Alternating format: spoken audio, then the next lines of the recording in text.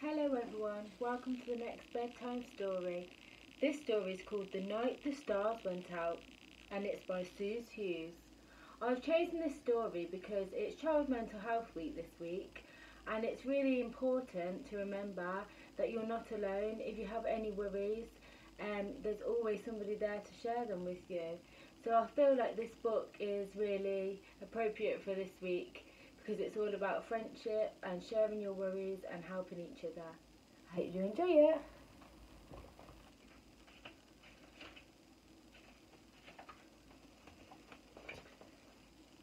Alien was a star shiner. Every night he kept the stars shining. Alien took his job very seriously. Maybe a bit too seriously. Alien never took any time to do anything fun, and he didn't have any friends.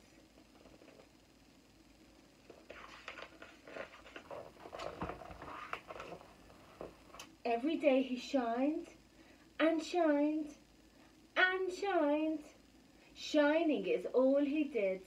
But one night, something disastrous happened. Oh no, what could it be? The stars went out. Goodness me, what's he going to shine now? Did I shine the stars too much? Alien wondered. We tried everything to fix the problem, but nothing worked. Alien was desperate, so he called the star helpline.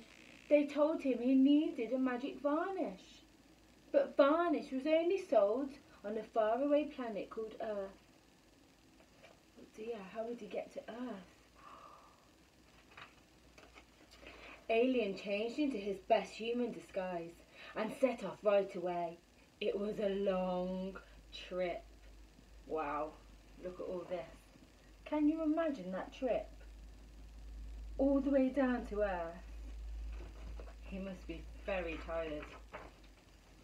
When Alien finally arrived on Earth, he learned something interesting. On Earth, aliens float. Well, I didn't know that. Alien hadn't planned for this, and he got himself into a bit of a tangle. Oh no, look, he's stuck in a tree. Silly Alien. Help me! Alien kept yelling, and finally he got the attention of a young boy and his dog. Hello, can you help me please? Alien asked. Sure, the boy replied. What must that boy be thinking? Alien's moustache was itchy, so he ripped it off. I'm Alien, he said. Well, I'm George, the boy replied, letting the balloon go and kindly tying Alien to the string so he wouldn't float away. What brings you to Earth? Alien explained the situation, feeling sadder by the minute. George listened carefully. When Alien finished telling him about the problem, George said, we can fix this. Come on, let's go to the hardware shop. Alien didn't know what a hardware shop was, but he was willing to try anything. Oh, George is kind, isn't he? Helping the alien when he needs it the most. Oh, even better, at the shop there's a sale. At the hardware shop, George knew exactly where to find the magic star varnish. They wasted no time in stocking up. Look how much they've got. Goodness me, even the dog's got some. Wow. Do you want to play with me for a while? George asked. Alien wasn't sure. He needed to get to the stars. He needed to get them back on. But George had been so helpful. Okay, Alien said. Maybe George is feeling a little bit lonely. I think that might be what it is.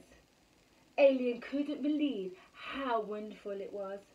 How wonderful it was to play. He had never had so much fun. Wow, look at them. Dancing, riding on the dog, playing with the disco ball and the lights and the music. Or he's even at the park on the roundabout. They giggled and giggled and giggled. Oh, he's never had so much fun before, has he? He's never done anything like this. All he used to do was shine the stars. Alien felt very strange. His body felt tight. And he couldn't. No, his body did feel tight. His body felt very light. He felt like he was floating and he was smiling. He was happy. It was an emotion he'd never felt before. Not a happiness like this. He thought the stars made him happy. But all he needed was some fun and a friend. Then something extraordinary happened. Look at his t-shirt. I love Earth. He's a funny alien. The stars turned on. Wow, all by themselves without him there polishing them. Wow. How did you do that? George asked. I didn't, said Alien.